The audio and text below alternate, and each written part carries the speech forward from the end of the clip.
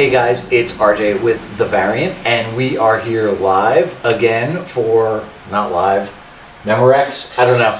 We're here again for Action Figure Fridays. This is our second episode for Season 5. So if you haven't checked out our show, there's 4 whole seasons for you guys to sit there and watch. And I'll put thumbs down on. Yeah. No, I'm just kidding. Please don't. But you can click subscribe and, you know, check it out. Anyway, we are doing our part 2 of our special tribute to McFarlane Toys. If you guys didn't check us out last week, we did a super cool set of Raw 10 figures, which are like these monster animal cyborg mashups that are just these big chunky boy figures and super cool. The good people at McFarlane Toys also sent us something that's I love because, you know, I grew up on this. I don't know if you were a huge fan or not, but Mortal Kombat. Yeah. Like they sent us some cool Mortal Kombat figures. It's again, these are a little different than what we normally do on this show. Normally we're just like, oh, Marvel and Star Wars and blah blah blah. But yeah, they sent us some super cool Mortal Kombat figures, and so we're gonna check those out. Miss Charlie Rocket is with me as always, my co-host and partner in crime. And would you like to take it away? Yes. So Mortal Kombat actually was one of my first video games. Oh, was it? Okay. Ever. I didn't know if you were like a Mortal Kombat person or if you were like Street Fighter person. Oh no, Mortal Kombat. Yeah. But by far. Yeah. Yeah, my dad, he actually got that first black and white Game Boy, and he had Mortal Kombat with it. It was his only game he had with it. Nice. So I was a big fan. I was a huge fan. He still has that, by the way. So. Super cool. Oh, so I have Katana here. One of my faves. Of course, you know I always have to open the ladies. Represent. Because I love them. And Katana is amazing. One of my favorites. Jade is probably my favorite. And I don't know. There's a lot of the male characters that I like a lot. Like Scorpion, people like that, but Katana is amazing. I love her fans. Bam. So let's see here. She's got her fan. Cool. It fits in her hand like this. Nice. Her arm moves from the shoulder in 2 places, I believe. Yeah, 2 places on the shoulder. It rotates and it moves up and down. Then it also moves at the elbow and at the wrist. The wrist rotates. You know what? If you look on the back of the box, it actually tells you how many points of articulation are on here. 22. 22 moving. 22 moving parts. That's crazy. That's awesome. Yeah. That's really great. Ooh, and she's got rock out action. Yes, that's my favorite. I love it. I love it when the ladies have it because there's not many action figures where the ladies can rock out a little bit, okay? Yes. Also, her head moves, of course, and her waist moves in, I think, 2 places because it's right at the top for rock out action and then right at the waist, and then each leg has 4 different points. Wow. It's at the hip, the knee, the ankle, and the toe. Magic. So nice. But it's also not, you know, like floppy. I know a lot of times when there's a lot of points of articulation, then they're like too easy to move and they just fall. They just flop everywhere. But they're not. They just stay in place wherever you put them. So that's pretty awesome. Yeah, I don't think I've ever seen toe. Like the old Marvel Toy Biz figures used to have that, but it wasn't straight up. It definitely wasn't like that. Like it was always, and it was always on like the figures that had bigger feet. So like, you know, your Juggernaut would have that, or your Hulk figure would have that. Yeah, I like it though.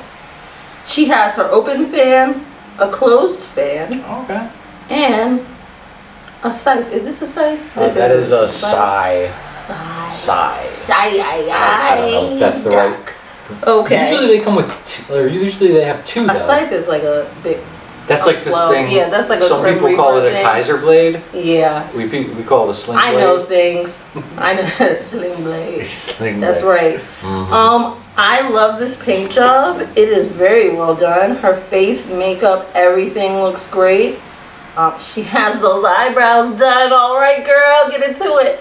I like that her hairband and parts of her costume are like a metallic blue, whereas the other ones are a matte blue and black. But it's very detailed, and the heels look amazing. All of the armor looks great. Yeah, I really like it. You can see it's like a corset and like armor and other pieces. Like, as a cosplayer, I appreciate this. It's literally showing me every piece of her costume. Yeah, like everything you need to make that costume is right there. Right.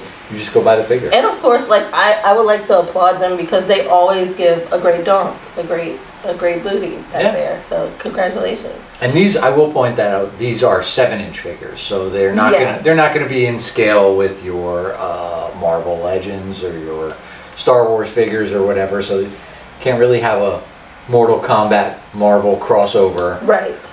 Because Mortal Kombat would clearly dominate. Giants. Yeah, they'll just be giants. I mean, they're only like a foot bigger.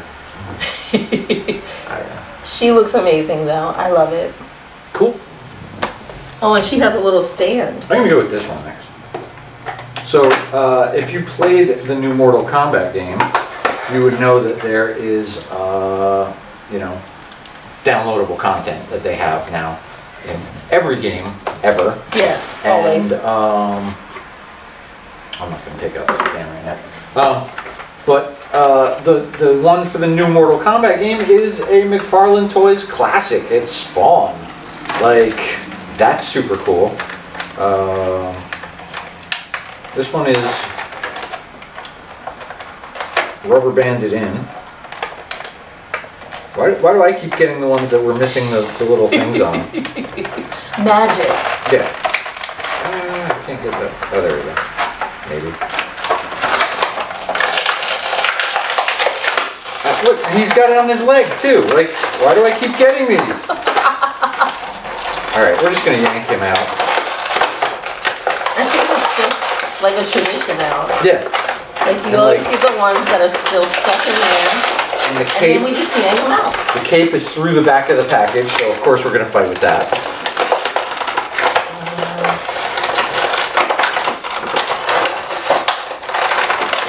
There we go. Love a good cape, but they are always so difficult. Alright. So, we've got Spawn. Now this, I mean, it's Spawn. It kind of really reminds me of movie Spawn. Yeah. Like the movie Spawn figures that were out in the 90s. Like, it's definitely got that style. But it's video game Spawn. So it's definitely not, you know, comic version. But it's classic Spawn. He's got some chains, he's got some spikes, he's got a big red cape, you know, he's got those green eyes. And they really make the paint jobs on these pop when they go with those special colors. Like, I know we were looking at that shark last week, and that paint job, that blue just popped. Yeah. That green eyes on that guy just kind of pops. He definitely has a lot of points of articulation. He also has the little foot thing that Katana has. He's got, you know, like wrists, arms, legs, head. It's all kind of standard. The legs on these, the leg joints are definitely different. Yeah. Than like the figures we're used to dealing with. These are not just like a ball and socket or whatever. Like, there's like all kinds of like, I don't know if you can see that, but like, there's like all kinds of like articulation right in Spawn's crotchal region. But this one is actually the variant. And I believe it's the variant because he comes with an axe. So like, obviously in Mortal Kombat there's like going to be a finishing move, and in one he's going to be, you know, with this axe, and the other one he's going to be with whatever that one is. So we will definitely compare these two Spawn figures and see if there's any other differences. But like, that green looks like it's glowing. Wow. Yeah, it does. Like, I mean, it literally looks like it's glowing on that axe. So that's wild. That tiny detail like adds so much. yeah, just that little bit of green paint, and it just looks super cool. Yeah. Again, these are super detailed figures. McFarlane is known worldwide for being like the innovator of super detailed figures. The articulation is new to McFarlane though. Like they most of their figures back in the 90s were like almost statuesque. Like they could you pose them and they all had one pose. Yeah. These guys are definitely bringing the articulation game. His legs are kind of stiff to move, but that's okay. We'll figure that out later. But I dig this, man. This is a super cool Mortal Kombat Spawn figure. His cape is all textured. His body is all textured. He's even got some like 90s pouches on the leg. Yeah. Like some, 90s style action heroes. Sculpted on?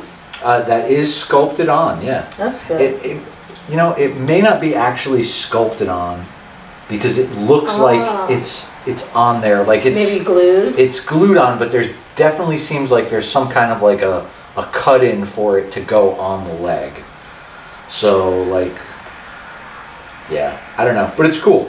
The chains, like they even went so far as to detail the chains on his back under his cape. Like he's There's got a whole skull. like a whole skull and like the little and the booty, barbed wire, and yeah, look, like can't forget Spawn booty. has got like a straight up booty, like Michael Jai White working on those glutes. Yeah, I don't know. But yeah, McFarlane Toys. I believe this one is a variant. I don't know if it's like a specific store variant like Target or Walmart, but yeah, this one I believe was the variant. Awesome. Well, I've got the other Spawn guy, who is basically the same. He just, like you said, has a different weapon.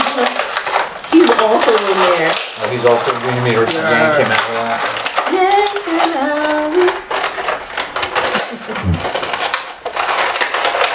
I think he's the same.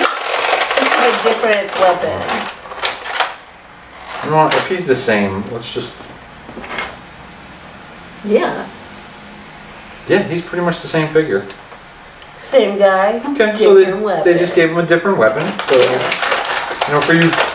Your weapon of choice. Completists out there, you can go buy the other one, or you can just have one of each. Whatever you want to do. Here, let's take this spiky bat. Tell us what you think of this. Oh yeah. Let's see. Okay, so this time he's got what looks like a spiky bat. He can hit you with this, and you are not coming back, friend. But it's got a little skull on top with the green glowing eyes. Of course, signature to Spawn. He grasped it in his claw hand. He's just got like a creepy gray hand with pointy claws. I love it. It's great. So friendly. Perfect for handshakes and high fives. Yes. Yes. I really do love this detail. I also like that the chains around his waist are so like rubbery, like movable. I wasn't expecting that. I was expecting them to be like a hard plastic, but I like this. I like all this armor he has on his arms and on his one leg. He's got one leg with this huge armor and one leg with a little bit because... And a sock. Hey, yeah, and just a sock. One's a sock, one's a shoe, okay?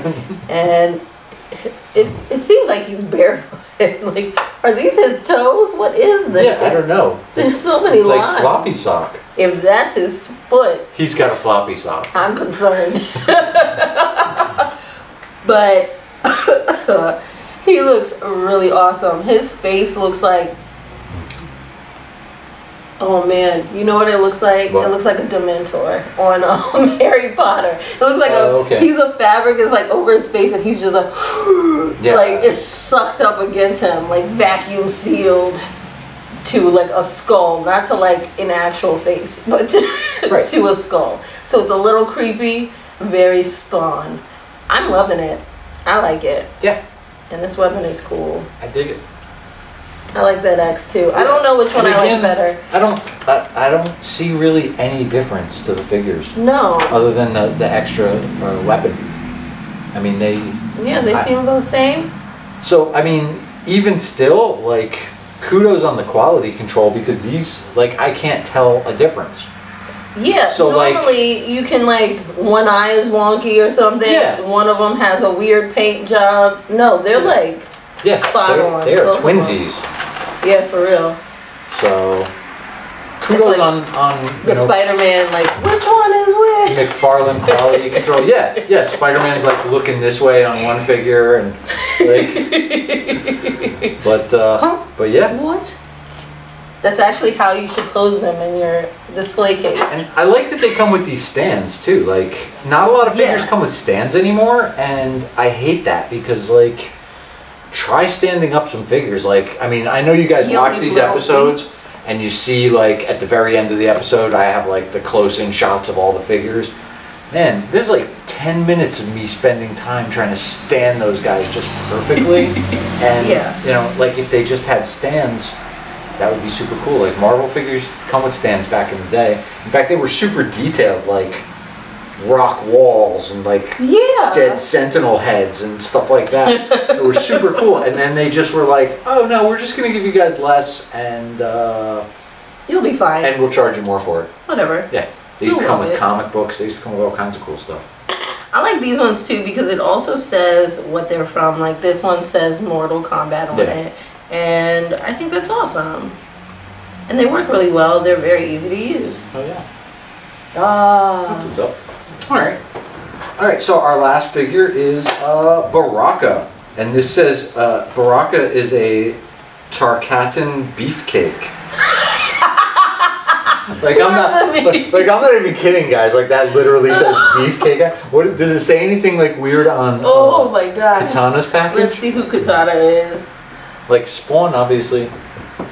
Adenian blue. Adenian blue. I don't know what that means, but it's definitely not as cool as beefcake. He's a beefcake. Alright, so and I don't know why the Spawn figures were like glued in the packages and these ones weren't, but that's okay because that just makes it easier for me to yoink him out of here. Right. Baraka is clearly he's a scary man. A scary beefcake. Scary beefcake kind of a guy. He has got sculpted everything. I mean, they don't skimp on these sculptures in any way. It's not just like a paint job to make things look like they sculpt every last piece of this. So he's got his little bone knives on the side, and you know, the wrist wraps are all sculpted. The little spikes on the arms. Again, 22 points of articulation. He's got the same kind of leg joints inside that Spawn had. Those joints really are very different. So this is cool. So, like, if you look, he's got on these little short, like, little Fauntleroy pants. I love them. And the legs kind of come out from the inside.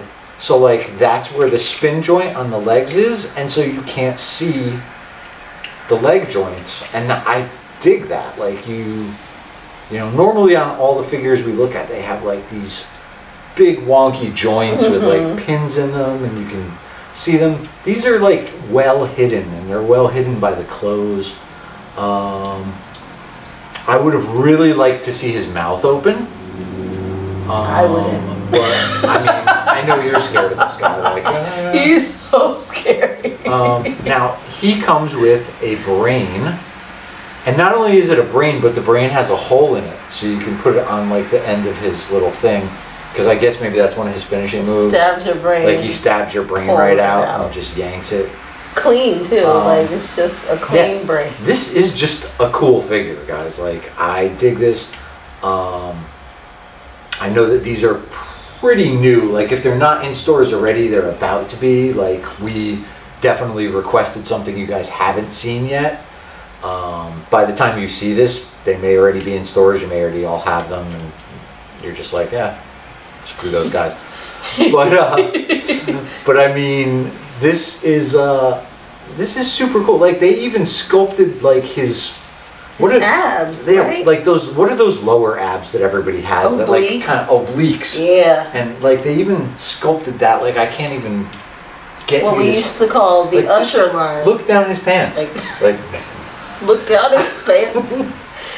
He's so scary. I don't want to see anything. I mean, he's got some obliques, man. Like dude's like ripped. He does. So he's ripped, but he's also fully disgusted. Yeah, he's got like rock out action. He's got side to side rock out. He's got like around the world rock out. 360. 3 different rock outs.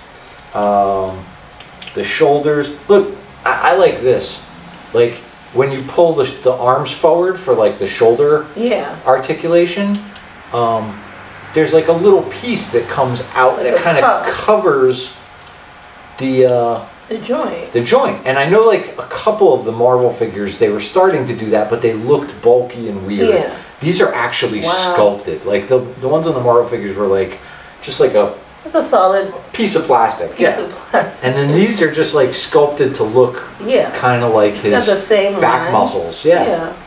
I dig that. Wow. So, and then cool brain action. Like I don't know of any other figures that came with like an impaled brain.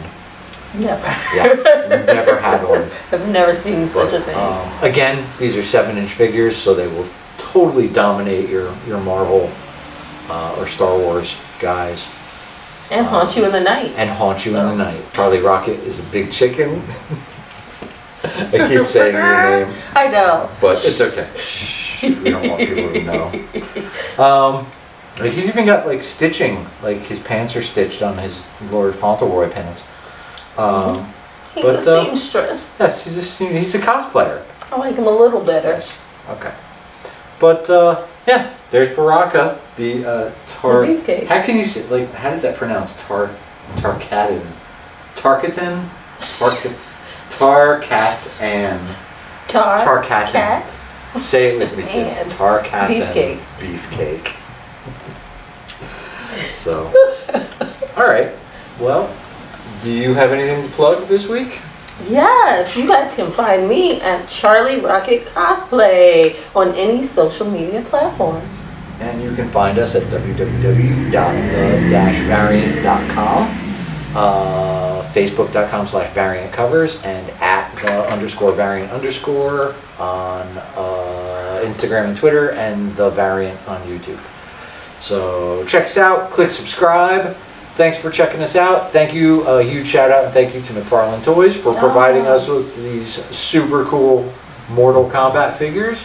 And we will see you guys next week.